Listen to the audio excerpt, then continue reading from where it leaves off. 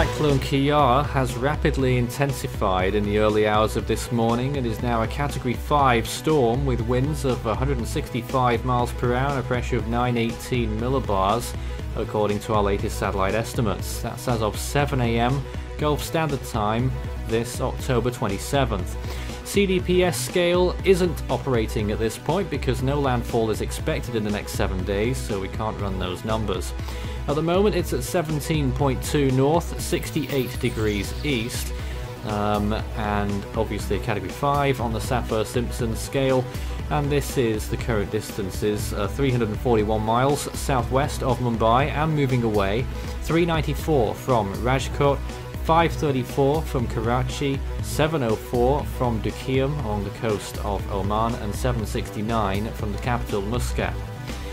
Here is the storm's current position, and usually this would light up with warnings, but none are in effect at this point because the storm is moving away from land, from India, will gradually near the Arabian Peninsula, but whether it gets there is something that is up for discussion right now. This is what the GFS forecast is showing in terms of the next 7 days of rainfall. Massive amounts of rainfall underneath the storm itself, which will persist for several days. You can see that massive pink line moving up towards the northeast. Very strong and rainfall amounts into the several hundreds of millimeters range. Thankfully, all of that staying out at sea, as you can see there, but any changes in the forecast could make that different. It is an extremely uncertain situation because some models take it towards the southwest on that turn rather than northeast. So that's something that we're watching out for very closely.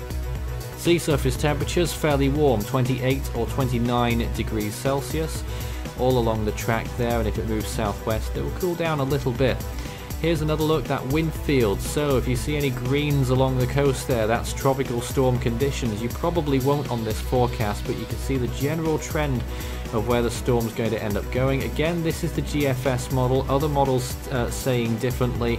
It is very difficult to establish whether it will actually turn left, as it were, or turn right before reaching the Arabian Peninsula. So we have this very strange situation of places either side of the eastern tip of the Arabian Peninsula having the highest chances of tropical storm force winds, as we can see.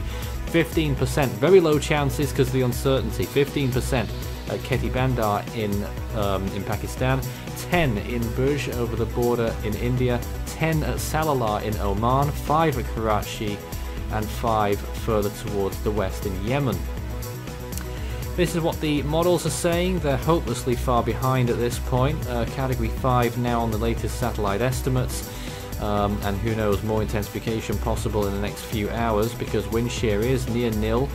0 to 5 knots, sea surface temperatures very warm, relative humidity not looking quite so hot because there is a lot of dry air lingering to the storm's west and northwest, but you can see there again the trend in those models. JTWC forecast just about erring on the southwest turn, but a massive cone. This is what the satellite imagery looks like. So there's the storm's progress in the last few hours, looking very impressive in those late frames on this satellite imagery. And it's really starting to come out in the last few hours in particular. This is a 24-hour loop, so only the very end of the loop is showing the storm being very impressive as it is. An eye temperature around 18 degrees Celsius. Not so long ago there was a full ring of minus 80 degrees Celsius cloud tops. That signifies a very strong storm. We'll keep on top of this over the next few days. You can follow Force 13's outlets, the website force13.com. You can also find our YouTube channel. If you're not there already, you may well be. Good chance of that. Subscribe if you haven't. You can also find our Facebook page, search Force 13 all in text, and our Twitter handle, it's at Force 13 on there.